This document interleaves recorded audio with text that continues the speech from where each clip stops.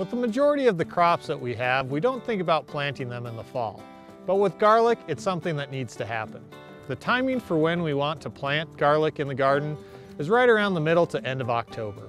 For Wyoming, we generally recommend some of the hardneck varieties. They seem to be able to withstand some of our colder temperatures a little bit better than other varieties.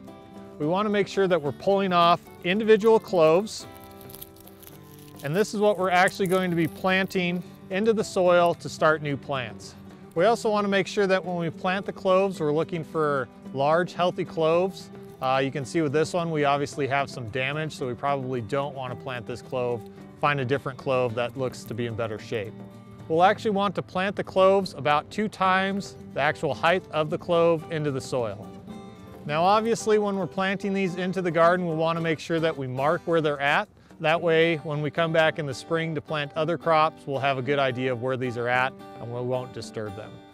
There is a variety of flavors and intensities with garlic, so you might want to try several different varieties to find which one is best suited for your plate. From the University of Wyoming Extension, I'm Brian Sabady, and you're watching From the Ground Up.